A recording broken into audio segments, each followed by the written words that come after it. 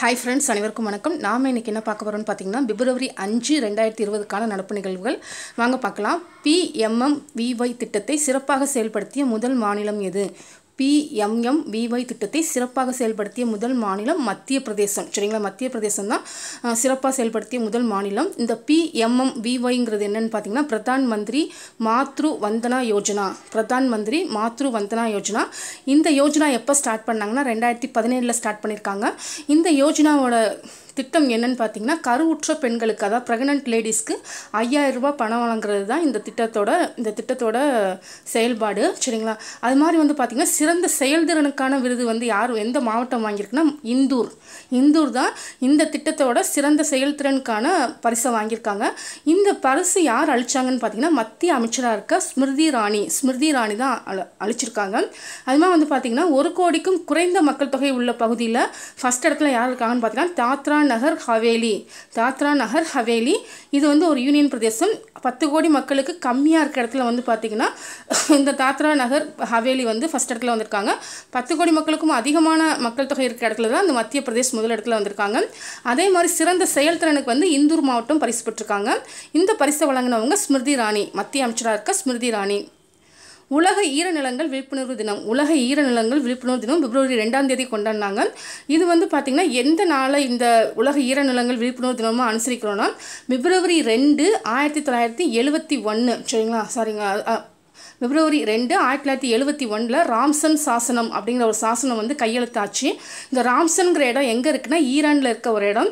So ஈரநிலங்கள் தொடர்பான சாசனம் வந்து எப்போ கையெழுத்தாச்சுன்னா, பிப்ரவரி 2, 1971. ஸோ அந்த தினத்தை நினைவு கூறும் வகையில் தான் 1997 நம்ம பிப்ரவரி 2 உலக ஈரநிலங்கள் தினமாக கொண்டாடிட்டு வரோம். இந்த வருஷத்துக்கான, அதாவது 2020க்கான தீம் கருத்து என்னன்னு பார்த்தீங்கன்னா, வெட்லேண்ட்ஸ் அண்ட் பயோடைவர்சிட்டி.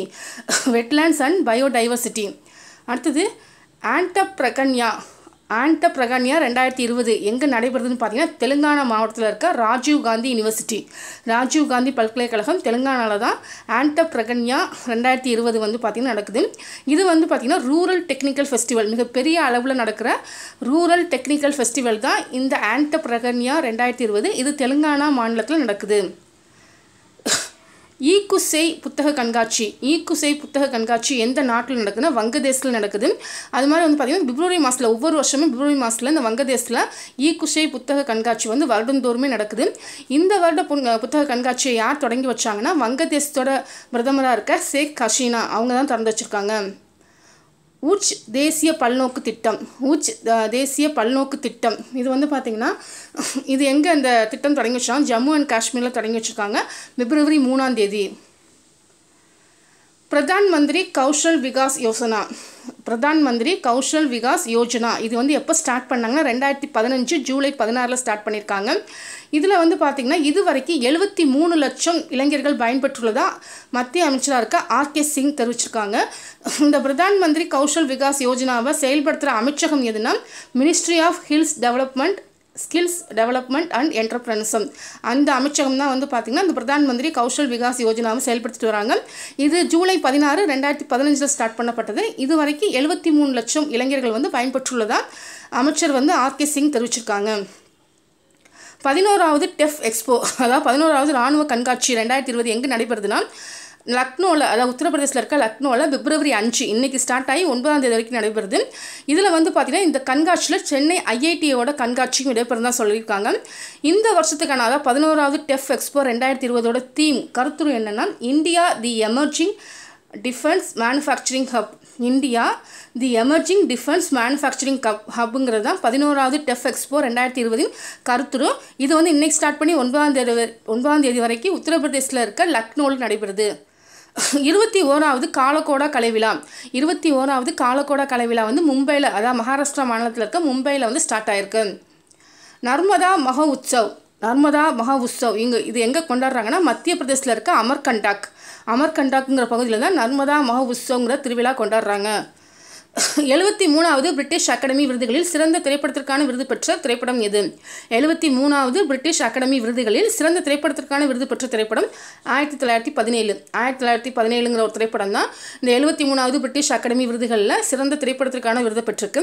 அதே மாதிரி சிறந்த நடிகருக்கான விருதை யார் பெற்றாங்கன்னா ஜோக்கர் அந்த படத்தில் நடித்த ஜாக்குயின் ஃபினிக்ஸுங்கிறவர் தான் சிறந்த நடிகருக்கான விருதையும், அதே மாதிரி சிறந்த நடிகைக்கான விருது ஜூடி படத்தில் நடித்த ரெனி செல்க்வாகன் அப்படிங்கிறவங்க தான் சிறந்த நடிகைக்கான விருது வாங்கியிருக்காங்க. இரண்டாவது பெரிய ஸ்மார்ட் போன் சந்தை எதுன்னு பார்த்தீங்கன்னா அமெரிக்கா. முதல்ல வந்து அமெரிக்கா இருந்துச்சு. இப்போ அமெரிக்காவை விஞ்சி இந்தியா வந்து செகண்ட் இடத்துல வந்திருக்காங்க. இந்த பெரிய ஸ்மார்ட் போன் சந்தையில் ஃபஸ்ட் இடத்துல சீனாவும், ரெண்டாவது இடத்துல நம்ம இந்தியாவும், மூணாவது இடத்துல அமெரிக்காவும் இருக்காங்க. இந்த பட்டியலை வெளியிட்ட அமைப்பு எதுன்னு பார்த்தீங்கன்னா கவுண்டர் பாயிண்ட் ரிசர்ச்ங்கிறது தான் தன்னோட அறிக்கையை வெளியிட்டிருக்காங்க. இதில் ஃபஸ்ட் இடத்துல சீனா, ரெண்டாவது இடத்துல இந்தியா, மூணாவது இடத்துல தான் அமெரிக்கா இருக்காங்க. உதான் திட்டம் வந்து எப்போ ஸ்டார்ட் பண்ணாங்கன்னா April 17, 2017 ஸ்டார்ட் பண்ணியிருக்காங்க. அது மாதிரி இப்போ மத்திய பட்ஜெட்டில் ரீசெண்டாக வந்து சொல்லியிருக்காங்க 100 விமான நிலையங்களை 2025 அமைக்கப்படுறதா சொல்லியிருக்காங்க. அது இல்லாமல் சென்னை டு பெங்களூருக்கு இடையே எக்ஸ்பிரஸ் சாலை அமைக்கப்படுறதாகவும் சொல்லியிருக்காங்க.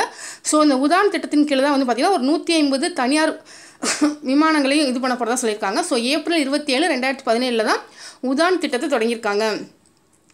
உலக நிலையான அபிவிருத்தி உச்சி மாநாடு டெல்லியில் நடைபெற்றது. இந்த மாநாட்டை ஆர்கனைஸ் பண்ண அமைப்பு எரிசக்தி மற்றும் வளங்கள் அமைச்சகம். இதோட தீம் என்னன்னு பார்த்தீங்கன்னா towards 230 goals making the decade count.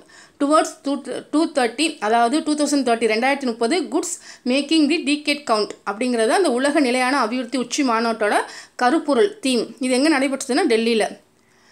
2020 தேசிய விளையாட்டுப் போட்டிகளுக்கான சின்னம். 2020 தேசிய விளையாட்டுப் போட்டிகளுக்கான சின்னம் வந்து பார்த்திங்கன்னா கோவா அறிவிச்சிருக்காங்க. என்ன சின்னம் அறிவிச்சிருக்காங்கன்னா ரூபிகுலாங்கிற சின்னத்தை அறிவிச்சிருக்காங்க.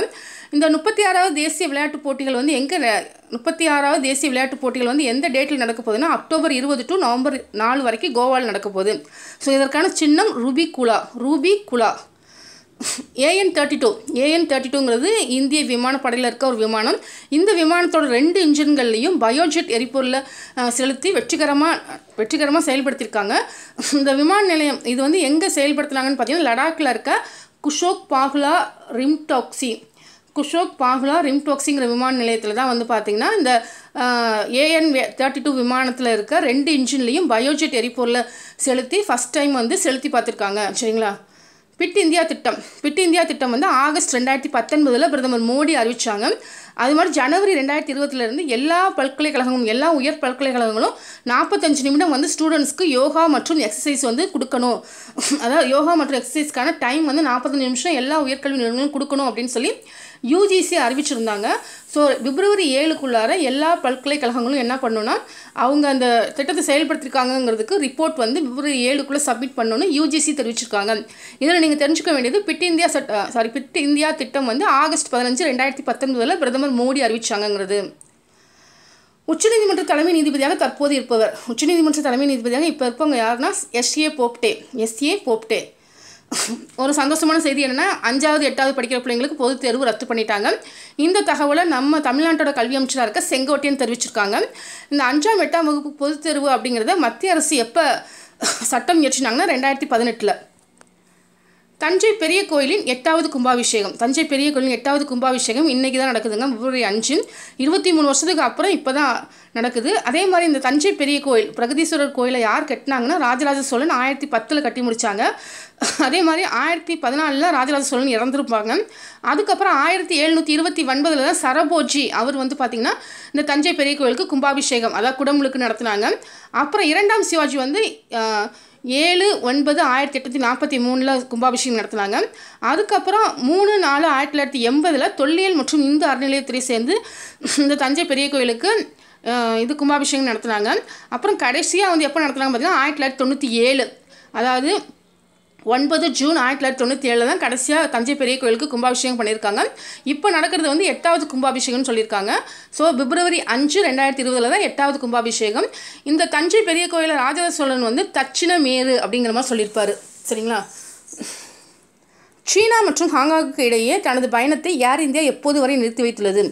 சீனா மற்றும் ஹாங்காங்குக்கு இடையே தனது பயணத்தை ஏர் இந்தியா எப்போது வரை நிறுத்தி வைத்துள்ளதுன்னா பிப்ரவரி 7 வரைக்கும் ஏர் இந்தியா வந்து தன்னோட ஃப்ளைட்ஸை வந்து சீனா மற்றும் ஹாங்காங்குக்கு அனுப்பாது அப்படிங்கிற மாதிரி சொல்லியிருக்குது. ஏன்னா சீனா மற்றும் ஹாங்காங்கில் தான் அதிக அளவு கரோனா வைரஸ் பாதிப்பு இருக்கதா அவங்க சொல்லியிருக்காங்க. ஊக்க மருந்து எதிர்ப்பு நிறுவனம் சைனாடா எங்கு உள்ளது? ஊக்க மருந்து எதிர்ப்பு நிறுவனம் எதுன்னு பார்த்தீங்கன்னா சைனாடா. இது எங்கே இருக்குன்னா சைனா, அதாவது சீனாவில் தான் இருக்குது. இது வந்து பார்த்திங்கன்னா இது அதோட செயல்பாட்டை இப்போ நிறுத்தியிருக்குன்னு சொல்லி சர்வதேச ஊக்க மருந்து சோதனை நிறுவனம் தெரிவிச்சிருக்காங்க. நவம்பர் 2020 வரை கிடைத்துள்ள அந்நிய முதலீடு மதிப்பு நவம்பர் 2020 வரை, அதாவது வரப்போகிற நவம்பர் 2020 வரைக்கும் கிடைக்க போகிற அல்லது கிடைத்துள்ள அந்நிய நேரடி முதலீடு மதிப்பு எவ்வளோன்னு பார்த்தீங்கன்னா 2.4 லட்சம் கோடி. 2.4 லட்சம் கோடி. 2018-19 $62 பில்லியன் அந்நிய நேரடி முதலீடு கிடைச்சிருக்கு. இது இந்திய மதிப்பில் 4.4 லட்சம் கோடி. சரிங்களா? அதே மாதிரி 2017-18 நிதியாண்டில் $60.90 மில்லியன் வந்து கிடைச்சிருக்கு. இந்திய ரூபாய் மதிப்பில் 4.3 லட்சம் கோடி. ஸோ இந்த நவம்பர் 2020 வரைக்கும் 2.4 லட்சம் கோடி கிடைச்சிருக்கதா சொல்லியிருக்காங்க. உலக முதலீடு அறிக்கை 2019 படி அதிக அந்நிய முதலீடுகளை ஈர்க்கும் நாடுகள் பட்டியல் 2019, அதாவது 2019 உலக முதலீடு அறிக்கை அப்படிங்கிற 2019 படி அதிக அந்நிய முதலீடுகளை ஈர்க்கும் நாடுகள் பட்டியலில் நம்ம இந்தியா 9ஆவது இடத்துல இருக்காங்க. சரிங்களா? 2019 9ஆவது இடத்துல இருக்காங்க. 2018 போன வருஷத்தில் வந்து பார்த்திங்கன்னா 25ஆவது இடத்துல இருக்காங்க. ஸோ நல்ல முன்னேற்றம் கண்டு இந்த 2019 இந்தியா வந்து 9ஆவது இடத்துக்கு வந்திருக்காங்கன்னு சொல்லி மத்திய அமைச்சராக இருக்க அனுராக் தாக்கூர் தெரிவிச்சிருக்காரு. படகு இல்லங்களின் செயல்பாட்டை ஒழுங்குபடுத்த ஆணையம் அமைக்கவுள்ள அரசு எது? படகு இல்லங்களின் செயல்பாட்டை ஒழுங்குபடுத்த ஆணையம் அமைக்கவுள்ள மாநில அரசு எதுன்னு பார்த்தீங்கன்னா கேரள மாநில அரசு தான் அமைக்க போகிறாங்க. மார்ச் 31க்குள் எங்கு வேளாண் கடன் அட்டை வழங்கப்படும்? அதாவது எந்த யூனியன் பிரதேசத்தில் மார்ச் 31க்குள்ளார அங்கே இருக்க விவசாயிகளுக்கு வேளாண் கடன் அட்டை வழங்கப்படும் சொல்லியிருக்காங்கன்னா ஜம்மு அண்ட் காஷ்மீரில் இருக்க விவசாயிகள் எல்லாத்துக்குமே மார்ச் 31 2020க்குள்ளார கிஷான் அட்டை, அதாவது வேளாண் கடன் அட்டை வந்து வழங்கப்படும் அப்படிங்கிற மாதிரி சொல்லியிருக்காங்க. தேசிய பளுதூக்குதல் போட்டி கொல்கத்தாவில் நடைபெற்றிருக்கு. இதில் வந்து நாச் பிரிவில் வந்து மீராபாய் சானு அவங்க வந்து 25 வயசு உள்ளவங்க. இவங்க மணிப்பூரை சேர்ந்தவங்க. இவங்க வந்து பார்த்திங்கன்னா தங்கம் வாங்கியிருக்காங்க. தேசிய பளுதூக்குதல் போட்டியில் மீராபாய் சானு தங்கம் வாங்கியிருக்காங்க. இவங்க நம்ம இந்திய நாட்டை சேர்ந்தவங்க. இதில் தங்கம் வாங்கினதுனால இவங்களோட தரவரிசை வந்து பார்த்திங்கன்னா உலக அளவில் 4ஆவது இடத்துல இருக்காங்க. 10,000 பரதநாட்டியர் கலைஞர்கள் கின்னஸ் சாதனை, அதாவது பிப்ரவரி 8ஆம் தேதி சென்னையில் 10,000 பரதநாட்டிய கலைஞர்கள் வந்து பார்த்திங்கன்னா கின்னஸ் சாதனை புரிய போகிறதா சொல்லியிருக்காங்க. இதை வந்து பார்த்திங்கன்னா இதை ஆர்கனைஸ் பண்ணுற அமைப்பு தமிழ்நாடு சுற்றுலா வளர்ச்சி கழகம். போக்குவரத்து விதிமீறல்கள் மீது நடவடிக்கை எடுக்க செல்ஃபோன் செயலியை அறிமுகப்படுத்தியுள்ள முதல் மாவட்டம் எதுனா தென்காசியில் தான் வந்து பார்த்திங்கன்னா ஒரு மொபைல் ஆப் இன்ட்ரடியூஸ் பண்ணியிருக்காங்க. அந்த மொபைல் ஆப் எதுக்குன்னா போக்குவரத்து விதிமீறல்கள் மீது நடவடிக்கை எடுக்கிறதுக்காக. அந்த மொபைல் ஆப்போட அந்த செல்ஃபோன் செயலியோட பேர் என்னன்னு பார்த்தீங்கன்னா Tenkasi district traffic police. Kothari கல்விக்குழு வந்து பார்த்திங்கன்னா எப்போ ஆரம்பித்தாங்கன்னா 1964. இது தன்னோட அறிக்கையை 1966 சப்மிட் பண்ணியிருக்காங்க, அதாவது சமர்ப்பிச்சிருக்காங்க. ஆஸ்கர் விருது வந்து பார்த்திங்கன்னா காந்தி திரைப்பட ஆடை வடிவமைப்புக்காக பானு அத்தையாங்கிறவங்களுக்கு ஆஸ்கர் விருது கொடுத்துருக்காங்க. அதே மாதிரி வாழ்நாள் சாதனைக்காக ஆஸ்கர் விருது பெற்றவர் யாருன்னா சத்யஜித்ரே. அறிவுசார் சொத்துரிமை மேல்முறையீட்டு வாரிய தலைமையகம் எங்குள்ளது? அறிவுசார் சொத்துரிமை மேல்முறையீட்டு வாரிய தலைமையகம் நம்ம சென்னையில் தான் இருக்குது. முதல்வர் கோப்பைக்கான விளையாட்டுப் போட்டி பிப்ரவரி 8 வந்து கோவையில் ஸ்டார்ட் ஆகுது. கோவையில் எங்கன்னு பார்த்தீங்கன்னா நேரு விளையாட்டு அரங்கத்தில். 2019 அதாவது போக்குவரத்து விதிகளை மீறியதற்காக 2019 போக்குவரத்து விதிகளை மீறியதற்காக 1.20 லட்சம் பேரின் டிரைவிங் லைசன்ஸை தமிழ்நாட்டில் ரத்து பண்ணியிருக்காங்க. அது மாதிரி வந்து பார்த்திங்கன்னா சாலை பாதுகாப்பு விழா வந்து இப்போ தான் ரீசெண்டாக கொண்டாடினாங்க. அப்போ வந்து 2030க்குள்ளார சாலை விபத்து 0 இலக்கை செட் பண்ணியிருக்காங்க. சரிங்களா? 2030க்குள்ளார சாலை விபத்தே இருக்காது அப்படிங்கிற மாதிரி ஒரு 0 இலக்கு செட் பண்ணியிருக்காங்க. ஸோ 2019 1.20 லட்சம் பேரோட டிரைவிங் லைசன்ஸை வந்து போக்குவரத்து விதிமீறலுக்காக ரத்து பண்ணியிருக்காங்க. டாக்டர் எம்ஜிஆர் யூனிவர்சிட்டியின் துணைவேந்தராக இருப்பவர் யார்? டாக்டர் சுதா சேஷையன்.